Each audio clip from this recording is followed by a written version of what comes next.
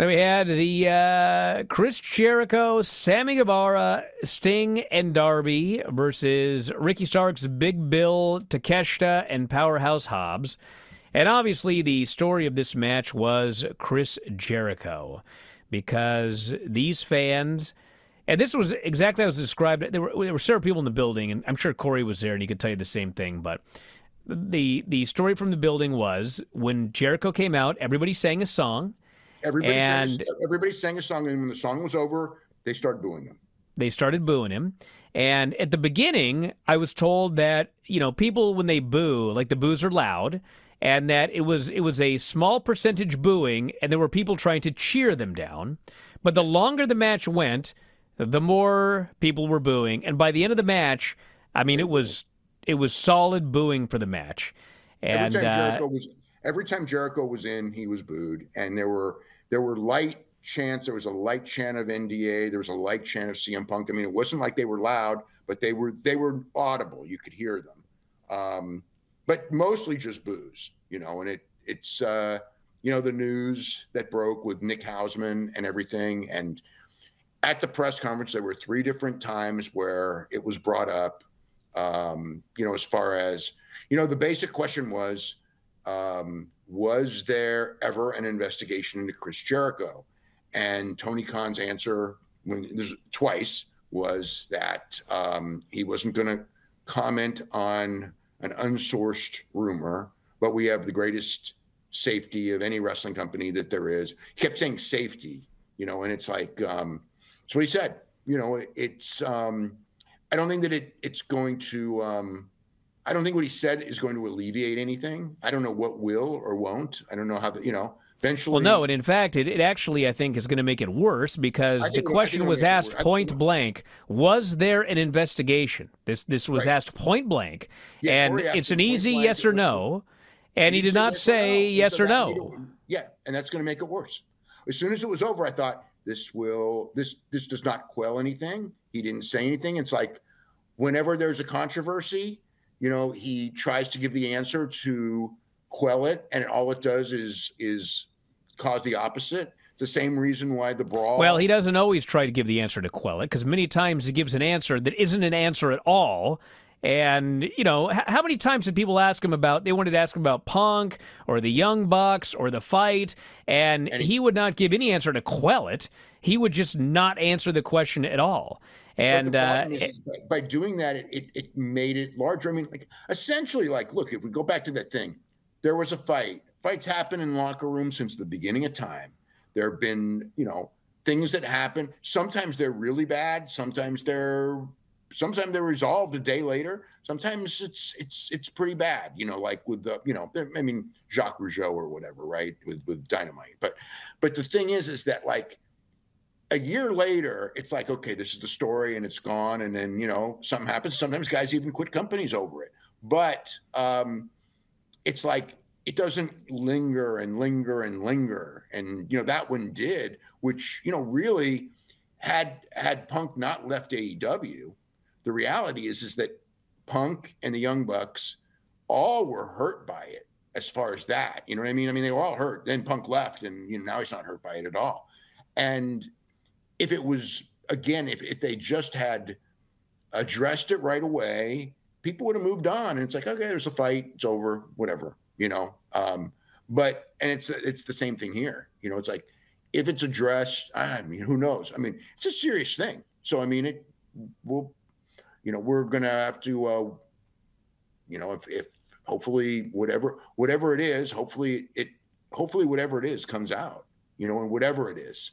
And at that point, I mean, obviously it could be very serious, and I don't know what's going to happen, but it's not good for Jericho right now until it's addressed. I just have to say that, because this only fanned the flames, and it's not, I don't see it going away anytime soon. And it's a more serious thing. It's, again, one of those things where if there's something there, better come out. And if there's nothing there, unless you say there's nothing there, it's just, and then people may or may not go from there, but he didn't say there's nothing there. He didn't say anything. And here we are.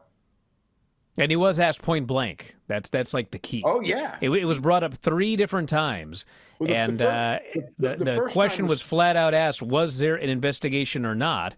And if there wasn't, he could have just said no. But he didn't say anything.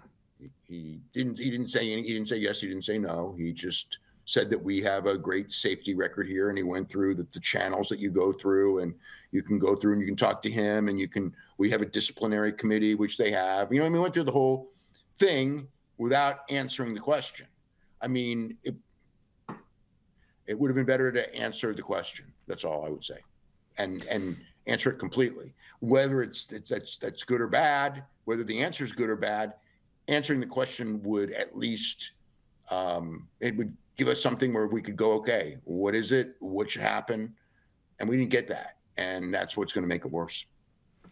It did appear from watching the match that, like, everybody involved in the match was like, I don't know, man. There were a lot of missed spots. There were it was just a weird match. And Sting at one point, I mean, I had people asking if Sting was hurt because he didn't look good in this match. And, you know, they, like I said, you know, they booed Jericho. I think everybody was thrown off. Yeah. And then, you know, the heels, they would do spots on Jericho, and they would get cheered big for that. And yeah, at the end, it was just. But it's not like they cheered the heels, because obviously every time Sting was in the place, went crazy. Yeah, they loved Sting. They loved Darby. They loved Darby. Yeah. They didn't love Sammy, and Sammy was the guy who was, you know, to win the whole thing. So I think when Sammy got the pin over Ricky Starks with the shooting star, you know, it was one of those things where when he went up there, I mean, the people kind of sensed, you know, because again, the logical finish of this match, was Sammy Guevara pinning Ricky Starks to set up the tag team title match, which is where the plan was to go.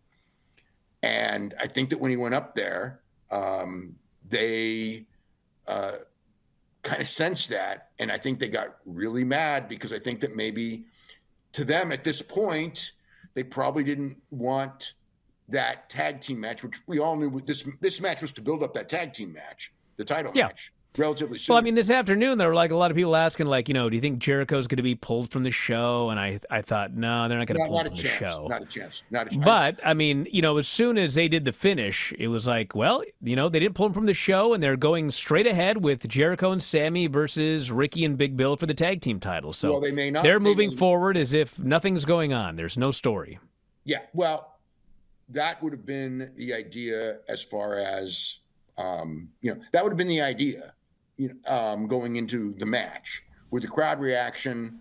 And they still may just go, look, you know, we're going to do it. And, you know, and who knows, you know, again, like as far as, you know, in another city, maybe the reaction will be different when they're in Jacksonville or when they're in New Orleans or wherever they're going to be when they go forward. But it's something that you got to think about right now, because, you know, you know, it's going to be a tough road. I think this one's going to be a tough road, just like the other one. And, until, you know, somebody comes in with a real statement of something, you know, like, yes, we investigated and there was nothing. No, there's no investigation. This is all made up. Someone's got to say something. Yes, you know, whatever it is, maybe there is something which, you know, but whatever the actual thing is, it's got to come out. And until it does, you know, at first I thought the same thing, just like, you know, just go on and whatever. That's what I figured they would do. But, you know, I think that today it became a much bigger story, and now it's a big story. That we don't know. You know, we just know an allegation, and people know it. It's not hidden. It's not, you know, you can't go, well, it's only a few people who know, because it was loud enough in the building that this crowd, I think maybe at the very beginning, it was only a couple, like you said, it was only a couple people. And even those, when certain chants really didn't pick up, but there was enough booing there that everyone who watched this match knew that he was getting booed. And a lot of people know why. Hey guys, did you love this clip? If so, you should join our channel. Just hit the join button, and you'll have full access to every single show that we do. Wrestling Observer Live, Wrestling Observer Radio, The Brian and Vinny Show, all of them in full HD, full length, plus archives of all of your favorite shows. Click join today and don't miss out.